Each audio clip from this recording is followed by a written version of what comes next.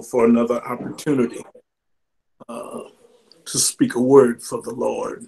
And that's what I'm going to do. I'm going to go right into it.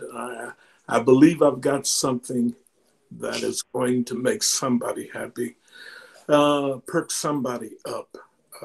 And it comes from Isaiah 43 and verse 19. And it reads, "Behold, I am doing a new thing." Isn't that wonderful? Yes, sir.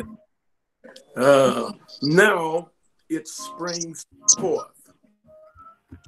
Do you not perceive it?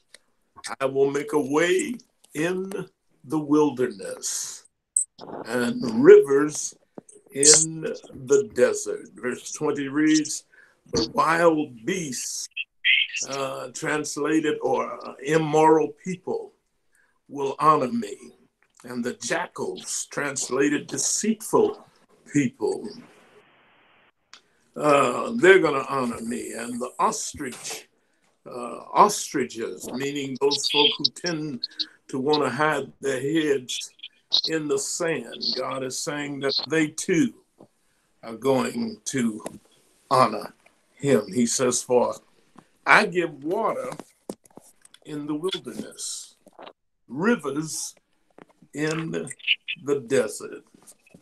The reason I do it is to give drink to my chosen people.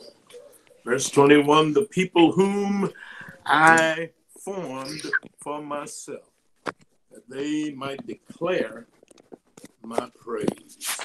God, listening to the reading and the hearing of his word. Good to be with you during this, I don't know what you would call this. Is it virtual? Mm-hmm. Virtual revival. Amen.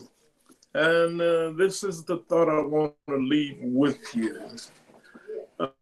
With this season being on us where we've had to be locked in this terrible disease called the coronavirus, some of us are wondering, is there any good news? Well, everything God does, he does it in order to lead us to good news. And the good news that's coming out of this is that God is getting ready to bountifully bless his people. But now his people must repent. Anything that you've done that you know is wrong, you think is wrong, you need to repent for it. Ask God to forgive it. And once you've done that, then you can look for God to bring you out on the brighter side. My thought for tonight is simply this: the shift is already in progress. The shift is already in progress. When things seem to be at their worst, child of God, the Lord says, behold, or look, take your eyes or your focus from the negative and put them on me. Look in my direction.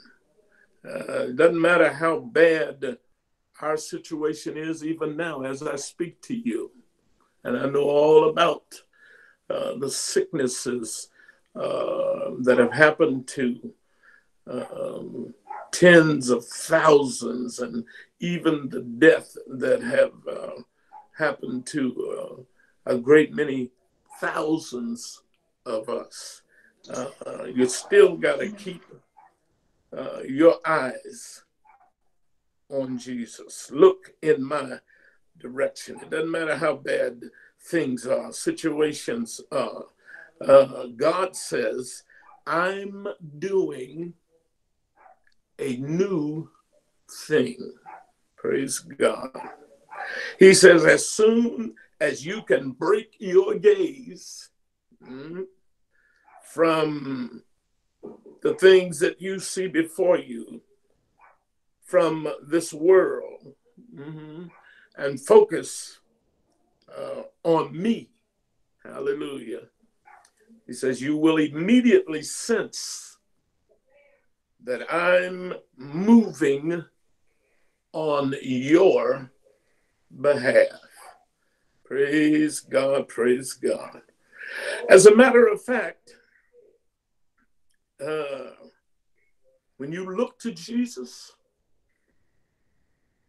it will be so clear for you. You won't be able to miss it. But see, that's the reason why you got to keep your eyes on Jesus. And I want all of you to know that the move of God that's designed to pick us up and take us to the next level is already in progress. Thank God for that. It's already in progress. In other words, God is right now shifting some things around this entire world. He's shifting some things around the world that's going to make your way better. If you're in a situation where it looks like you have no way out, God's getting ready to make a way out for you. You may be in the wilderness, but he's going to meet you there and get you out. And he's going to cause, the scripture says, rivers to flow into your desert places. Praise God.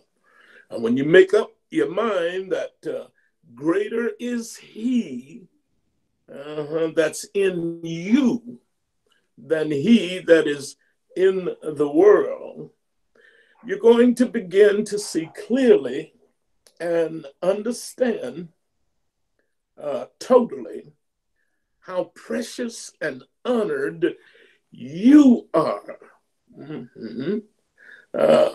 in the sight of God. For I hear him saying, fear not. We're not a people of fear, but we are a people of power, love, and soundness of mind. He's saying, fear not, for I have redeemed you, praise God, and called you by name. Hallelujah. And for you who feel alone and deserted, this is God saying to you, you are mine. See, somebody's listening to me right now and you don't think that you have anybody. No, my brother, my sister, God is saying that you are mine. All you've got to do is believe that this divine shift is already in progress. 2 Chronicles 7:14 is clear. If my people, which are called by my name, shall humble themselves, pray, seek my face, turn from their wicked ways, I'll hear from heaven and I'll forgive their sin and I will heal their land. Thank you, Jesus. He says, when you pass through the troubled waters of life, you need not worry, for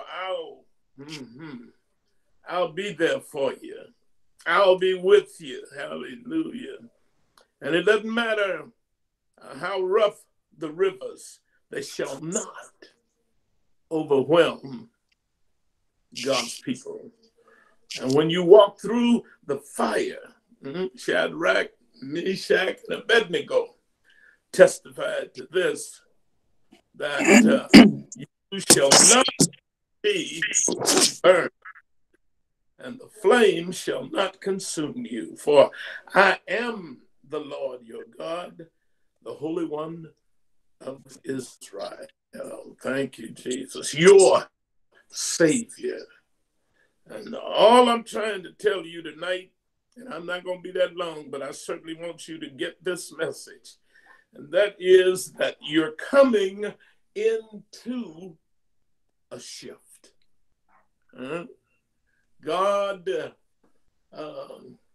told us to go into the house and shut the doors because he had some things that he needs to straighten out with the world. But those of you who are his, and remember I told you that you are his. Those of us that are his, he's doing a new thing for us. You gotta wait it out, tough it out, cry it out, whatever you have to do. Wait on the Lord. Hallelujah. For he is Lord of all. He is our Savior. And sir, ma'am, I want you to know that you're coming into a shift. One touch of God's favor can move you from where you are to the place of victory. Please hear me. Oh my God, I want you to get this. That place that you've longed for in life, God says, soon it'll be yours. And it doesn't take a long time for him to do it. When you get caught up in the shift. See, right along and through here, if you don't really know God for yourself, what you see going on around you can kind of make you wonder about God. It can kind of stir up that little bit of fear that you may have. But if you know God for yourself, you know that Isaiah 40:31 says, they that wait upon the Lord shall renew their strength. Thank you, Jesus. They'll run and not be weary. They'll walk and not faint. Thank God for Jesus. Proverbs 3:5-6 says that what we have to do in times like these is trust in the Lord. That word trust, every letter has to be capitalized. Trust in the Lord with all your heart. Lean not to your own understanding. Your mind doesn't know what's going on. You have to trust God to give you the wisdom to understand the times and the season. Praise God. And I'm going to tell you something else. You're hearing about this. It's going to happen. It's going to take this year, next year, and maybe the year 21. You know, I don't even worry about that, because when God moves, the Bible says that he moves all of a sudden. And one good break, one idea, one person that loves you as much as God loves them, you can look up and find yourself at the top with no way to explain how you got there. Praise God. You didn't see it coming, but it happened suddenly. Your life just fell into place. I'm trying to talk to somebody who's not saved and just say to you that if you will give your life to Jesus as of right now. You can begin to set yourself up to be blessed. I mean, bountifully blessed by the Lord. Because I'm here to tell you tonight in this revival service that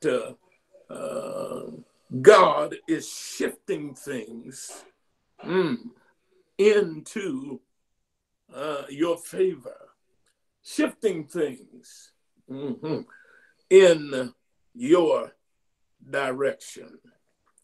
You know, God is so miraculous and so good. Guess what well, this is what I want to tell you. God can cause opportunity to find you. See, somebody is listening to me now, and you're upset because it just seems like God has left you out, and you haven't been able to, associate yourself with His goodness and so on. But this, believe it or not, is an opportunity for God to find you and for you to find Him, to where suddenly you're going to, come into right relationship with Him.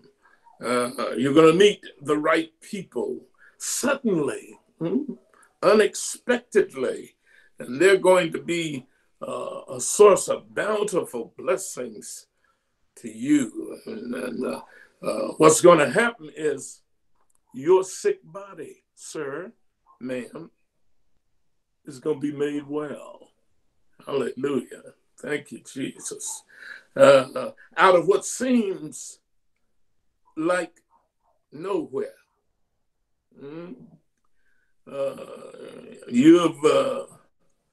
You're going to be able, and I mean all of a sudden again, to catch up on your bills. Thank you, Jesus. And before you know it, you will have even paid your car or your house off. I'm telling you, the shift is already in progress. What's happened?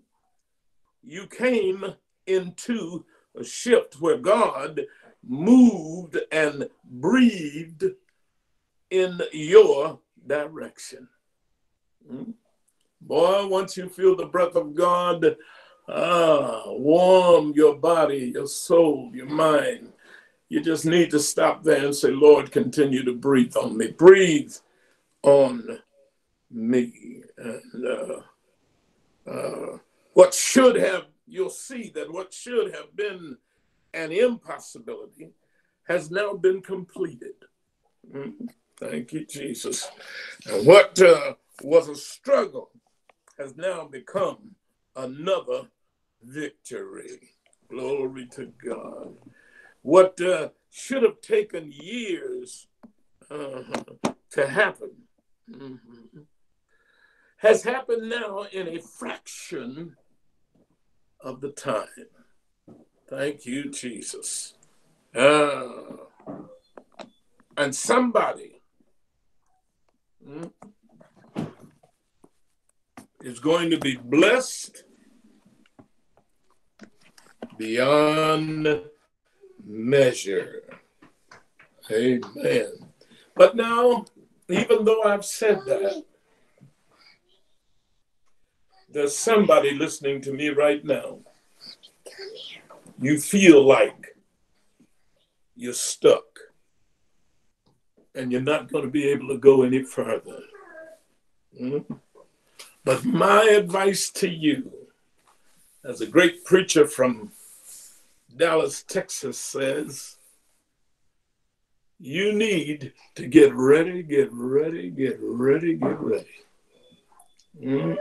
For I hear the Lord saying, I'm about to shift things just for you. You know, that's why I love the Lord so much. With all of this that's going on You know, I had to tell him I've been sick in my body, and I've had to learn how to walk all over again. My back went completely out. I had two strokes, and I thank God that I came out of both of them with just a little bit of a speech impediment, but God's even healing that. And I just want people who really believe God and believe my testimony.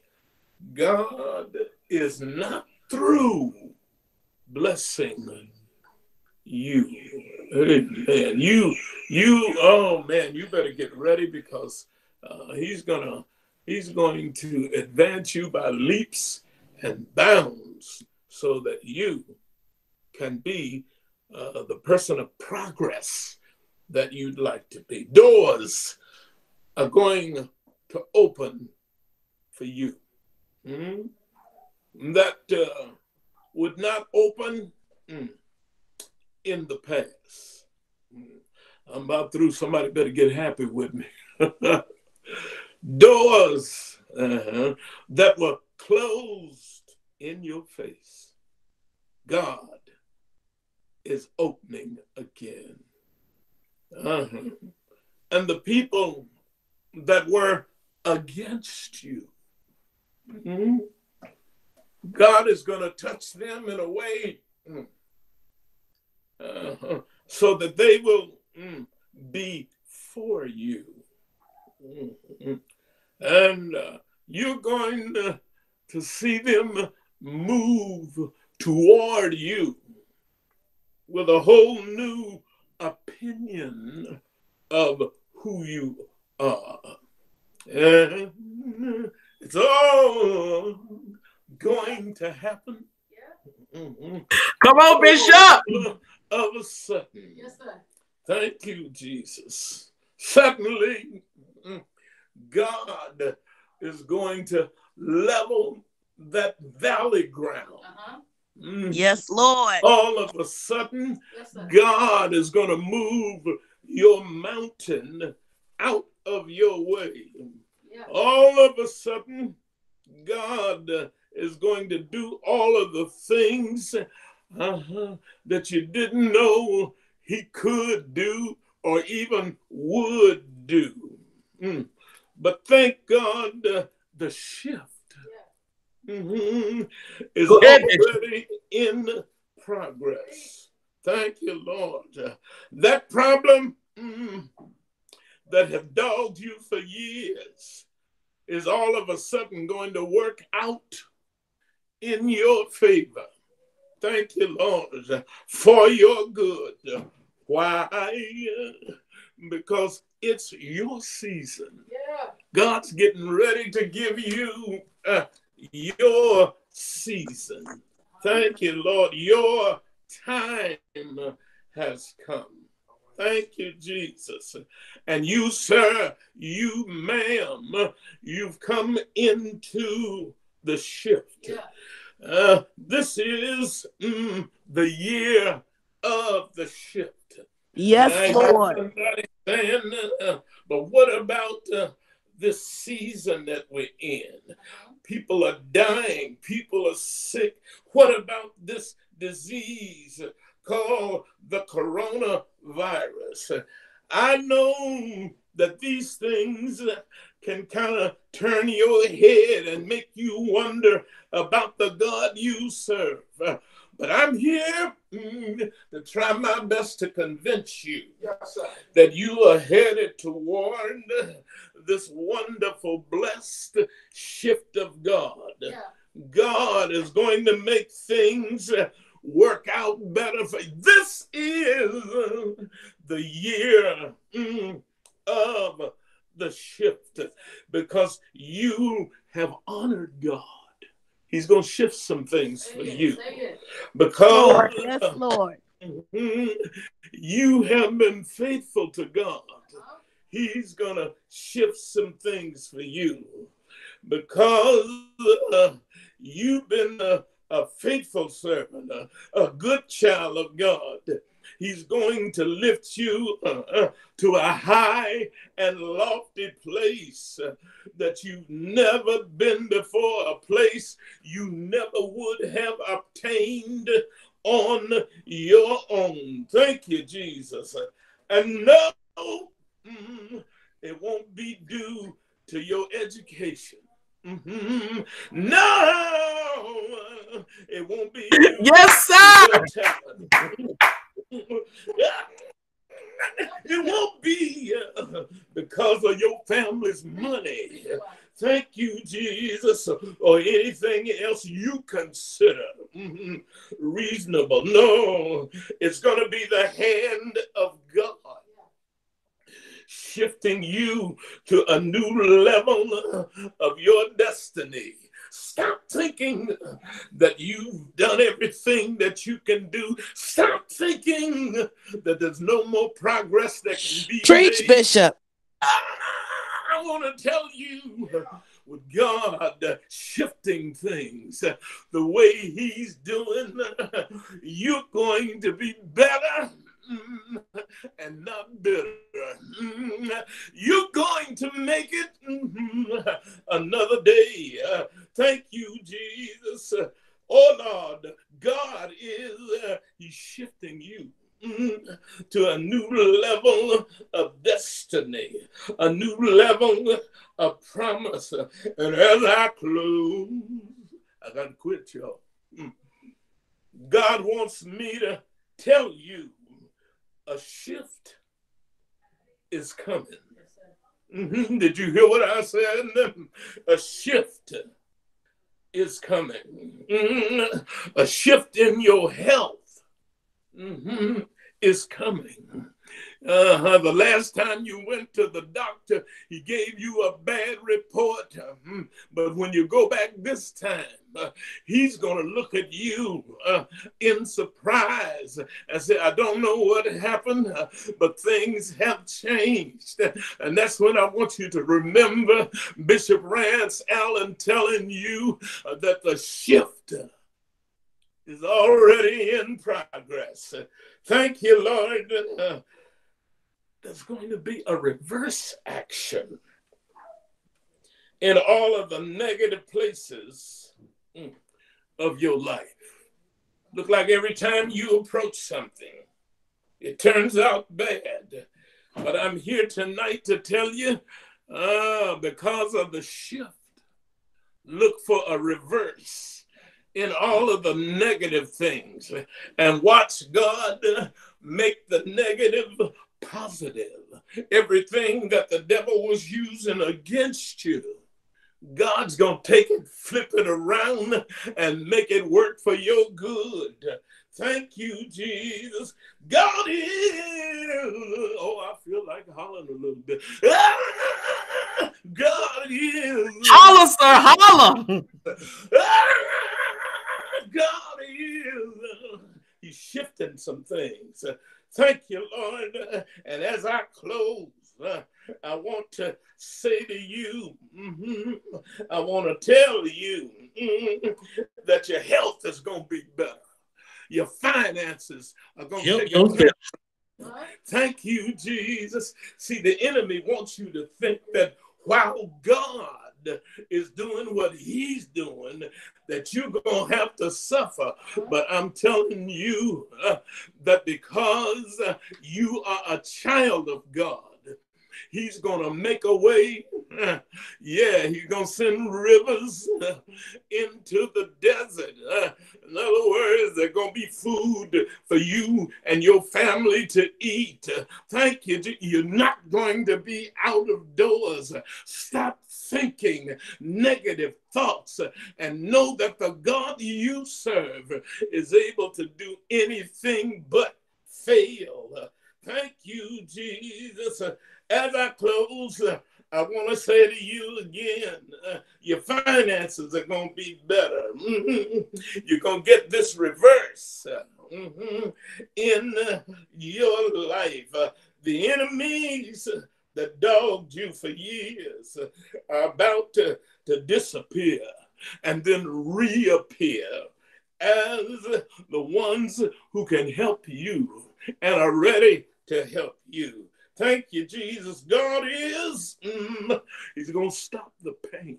Somebody's been in pain, but I'm here tonight to tell you that God's going to stop your pain.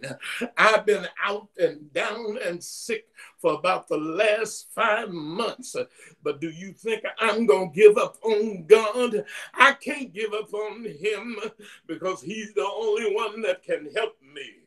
Don't you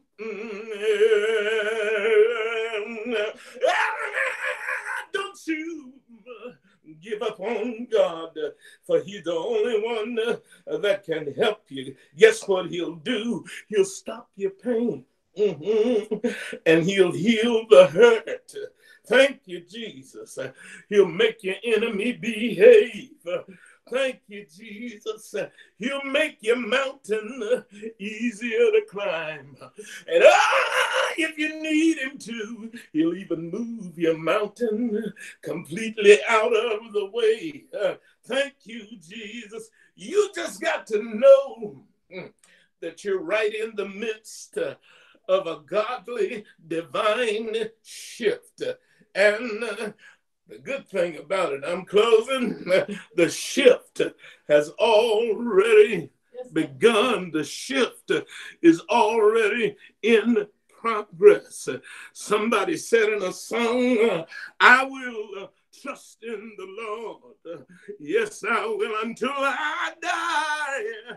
Thank you. I will trust in the Lord. Thank you, Jesus, all of my life. Hallelujah. Don't you let go of God's hand. Somebody else sang and said, hold to his hand, God's unchanging hand. Oh, build your hopes on things eternal. Hold on now.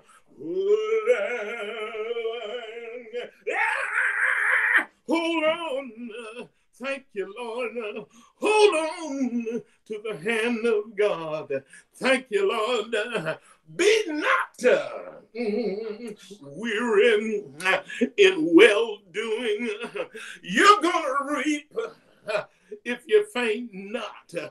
I know we can't touch nobody. I know we can't be anywhere closer than 6 feet from whomever, but just wave at some folk wherever you are. Just wave at them and tell them, say, everything is going to be all right. Everything is working out in your favor. Thank you, Jesus. I wish I could hear somebody give God praise right now. Yes, Lord. Yes, Lord. Hallelujah. Hallelujah. Thank you, Lord.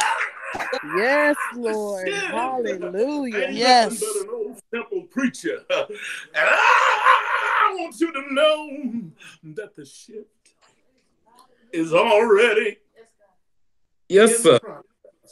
Good to my soul. I want somebody to leave this revival tonight knowing that you are the apple of God's eye, knowing that he has not brought you this far to leave you where you are, but instead he's getting ready to take you higher.